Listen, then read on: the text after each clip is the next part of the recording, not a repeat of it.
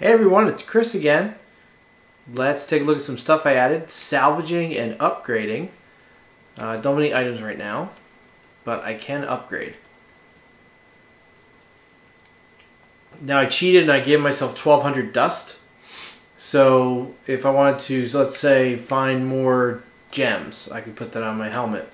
Let's say I wanted to find more legendaries, put that on a rune.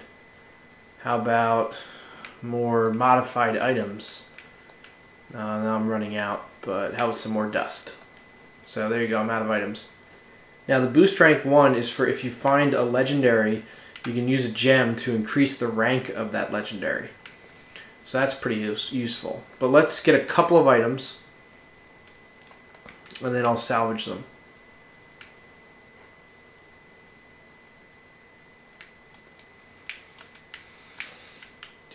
Just one quick run through.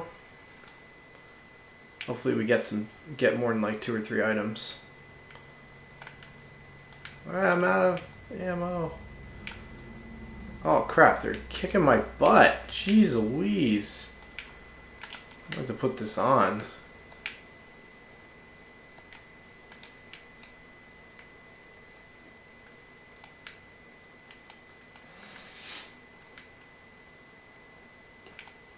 I'm still getting used to the fact that you can aim higher and lower than normal. So I'm used to like pushing the arrow all the way up to go to my top right or top left. And now that's just a little too far. Almost there.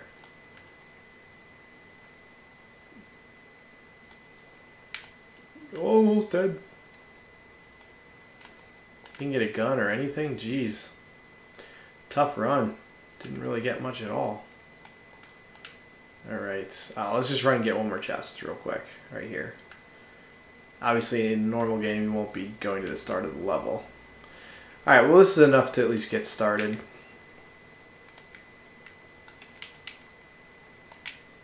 I exit the world, go over to salvage, and now when I click these items you'll notice my bottom right corner, my dust and my, well not my gems because I don't have any legendaries, but my dust will go up. And it's a random amount. You get more for modded items being salvaged. Normally it's random, so you could theoretically get less. Well, you can never get less than a normal item, but anyway. So I just salvaged and got some dust. So that was relatively fast. I think I got like 12 dust out of those items. And not a lot of playtime at all. So it's not going to be too hard to get dust.